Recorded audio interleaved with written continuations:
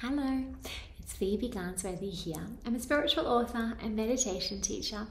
And today I am going to talk to you about my latest book, Remember the Witch Within.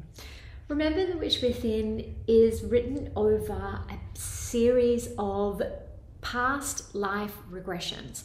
So I went under an hypnosis trance-like state that enabled me to journey into the past lives of myself and the past lives of my ancestors. And what I learned there was their story. I heard what it is that happened to them and how that affected me. And when you read this, you're going to be able to relate to this as well, because my ancestors and your ancestors, they lived through the same periods. They lived through the same challenges. They lived through the same huge transformations of the world's consciousness. And so because of that, you are also going to heal yourself, or it will inspire you to learn how to heal yourself by learning about those stories as well. Now, the book is brought into 7 different lives. So I explore 7 different lines and they're split over a few different chapters. But each of them are from my past and also my ancestors' past. And they all have a story that relates to witchcraft and the divine feminine and our inner power, and why this did not translate to us into this generation, and why we as women are sometimes holding ourselves back, or it's taking us a long time to get the confidence to be able to speak up for ourselves and to say that this is what we want without feeling guilty about it. Or it also taps into the idea of magic and witchcraft and why we have negative connotations connected to that in our life.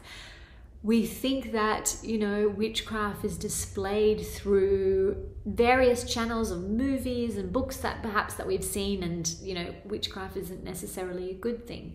But a lot of that has been conditioned from these ancient civilizations of when they went through being witches, they were reprimanded for it by the government, by the hierarchy, because witchcraft is essentially a connection with a greater power and also your own power. And you have this strong confidence when you practice witchcraft.